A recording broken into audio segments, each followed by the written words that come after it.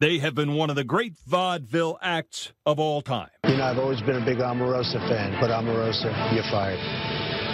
Their long-running routine has taken them both to the biggest stage on earth. Omarosa's actually a very nice person. Nobody knows that. But... Now you ask, where did the love go? Low life. She's a low life. I had a blind spot where it came to Donald Trump. Omarosa, or someone, has just written a book called Unhinged. Whether the title refers to the author or the subject or both, a question for another time.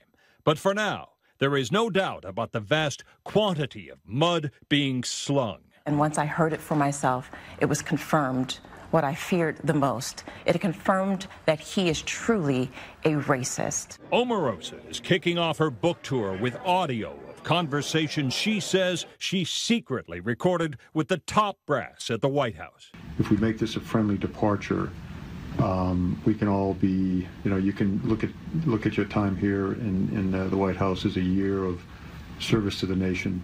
That's Chief of Staff John Kelly firing her, she says. This is the commander-in-chief claiming he knew nothing. Omarosa, what's going on? I just saw on the news that you're thinking about leaving. What happened? Now the prez is dumping all over his former sidekick, claiming people in the White House hated her. She was vicious, but not smart. The list of people who've turned on him, who has gone from friend to foe, is so incredibly long. That's Omarosa in 2016, 3 days after the election.